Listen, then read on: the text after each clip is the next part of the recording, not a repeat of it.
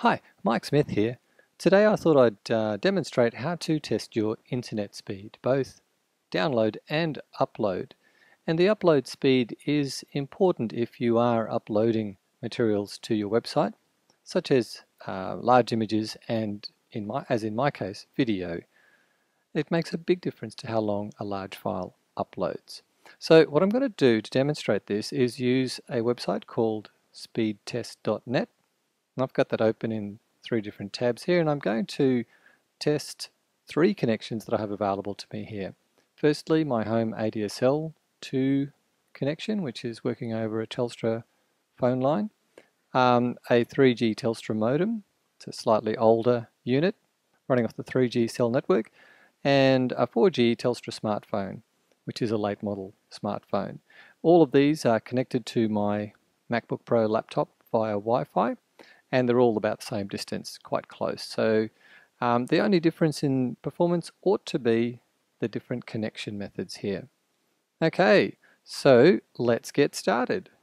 So first we're going to connect to the ADSL2 Wi-Fi connection, and in fact I'm already connected to that there. Okay, so the idea here is you go to this website and then just press begin the test. And you'll see it running there. Okay, so I'm getting about 5 megabits per second download. That's reasonable, that's pretty standard. Although on an ADSL2 line it ought to be faster than that. So it samples that for a little while and then it begins the upload speed test. And as you can see, my upload speed is pretty woeful on my landline. So it's going to take possibly an hour or so to upload a typical 10-minute video to YouTube. Okay, and there are the results.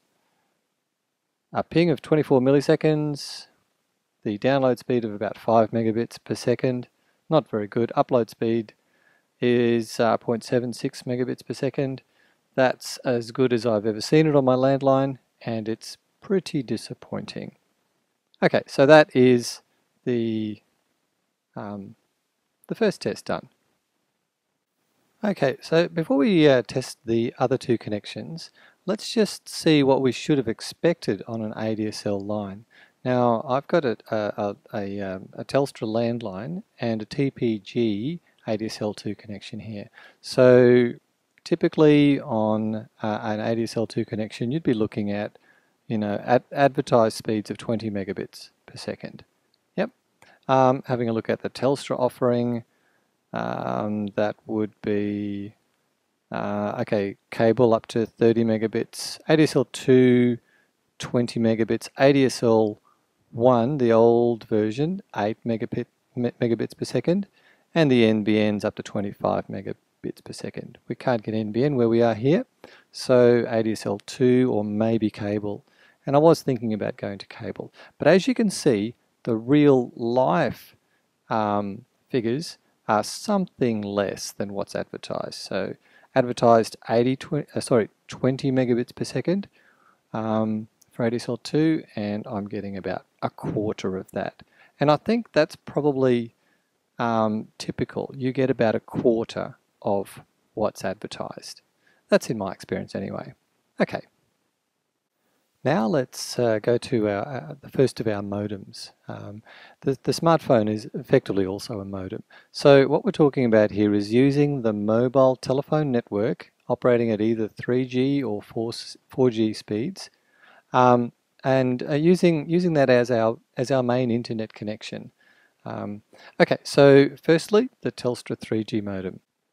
So I'm just going to change my connection to the 3G modem. Okay, so that's connected to the 3G modem now. And I can begin this test.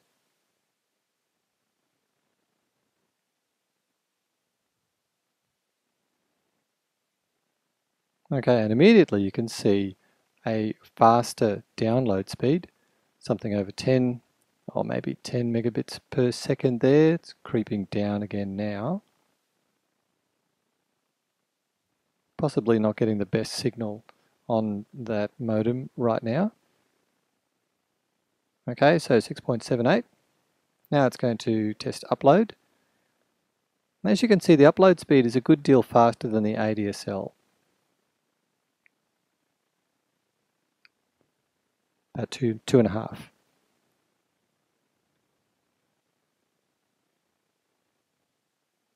Okay, and those are the results. 6.78, sorry, and 2.61. Just going back to the other one here. So 5.16 and 0.76. So for the download speed, it doesn't make a big deal of difference, but the upload speed is significantly faster, by a factor of, well, nearly 4.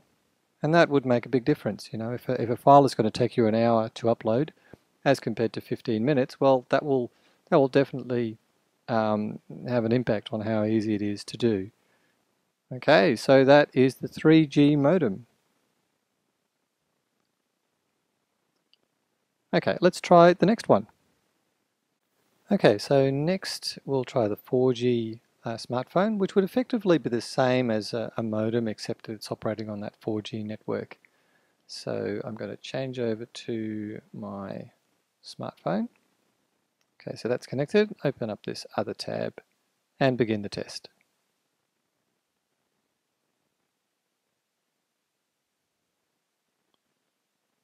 Okay, and as you can see, it's significantly faster download. It might even get up to 20 megabits per second.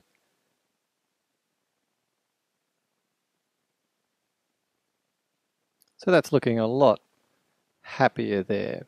19.1 megabits per second. And for the upload, okay, it's struggling a little bit there. 2.16, 2.2. Okay, so there are our results, 19 and 2.28. 3G, 6.78 and 2.6. So the 3G has got slightly faster upload speed at the moment, and I'm going to address that, why that might be, in just a moment. And remember the landline ADSL was 5 and 0.76, not very good.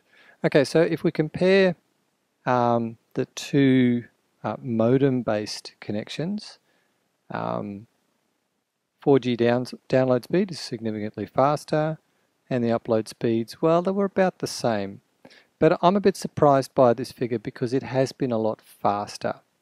And I'll just discuss why that might be, and I might even run this test again in a moment. Okay, so we've seen something curious here. Now, as expected, the 4G download speed is faster than the 3G download speed, but the 3G upload speed is slightly faster than the 4G upload speed. And I have noticed at other times that the 4G upload speed is much faster than what we see here. So why would that be? Okay, well, this boils down to what happens with internet connections. So let's just look at the 3 different varieties that we've been testing here. Firstly, ADSL, 3G and 4G. Now, using the cell phone network for data is inherently inefficient because it's wireless, and so compared to physical connections such as cables, wires, optical fibre, the cell phone ought to be slower than ADSL. But it isn't. And the reason is because so many people are using ADSL, and because of the way the infrastructure bottlenecks through the exchanges, ADSL is actually not very fast in Australia. Cable internet is a little faster simply because fewer people use it, not because necessarily the technology is better, although it is a little better. And the reason cable internet is a bit better is because it's not trying to do double duty. ADSL operates over phone lines, and of course they're used for telephone calls, but cable internet isn't. And there may be other options as well, such as internet through your Foxtel or pay TV, but that's effectively cable as well. It's a dedicated piece of wire coming into your home. So we would expect cable and ADSL to be faster than a cell phone, but that's not what we see. Okay, so cell phones networks also suffer contention. What we mean by contention is multiple people using them at the same time. But cell phone networks, because of their design, they've got less capacity. So even just using them for telephones can be limited. And you see this when you have large groups of people together, such as at major rock concerts. Nobody can get out on their phones because that particular cell phone tower, or maybe the towers within range of that event, are overloaded. They can only handle so many calls coming in and out at the same time.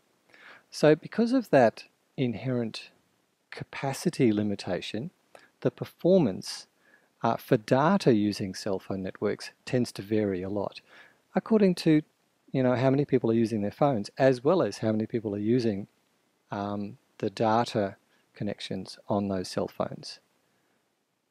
So that's comparing ADSL to the cell phone networks. Okay, that was a simplified explanation, but having explained all of that, now it may be easier to understand why the 3G upload speed happened to be faster than the 4G upload speed. And that could be, and probably most likely is, simply because this 3G and the 4G are actually physically different networks. It's not just a turbocharged version or a higher speed version of one over the other. It's a different network. And so if you noticed your phone changing over between 3G and 4G, depending on where you are in proximity to the telephone towers, you'll notice that your phone actually disconnects, and it's disconnecting and reconnecting when it changes from 3G to 4G and vice versa. So it's a different network. Now, most people these days on their smartphones are using 4G, so the contention is actually higher on the 4G network. So when I first started playing with 4G modems, the performance was much better. But now, of course, many people have 4G smartphones.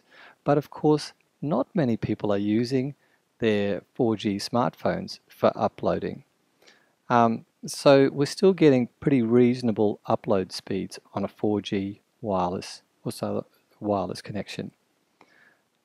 The 3G is even faster because even fewer people are using 3G for uploading. So you would expect that if someone has a smartphone and they're using it for internet access, they're probably going to be using or trying to use a 4G connection. And also, not many people are using their mobile phone for uploading video, for example. So the amount of capacity available for upload is less loaded for both 3G and 4G, but in fact even less for 3G.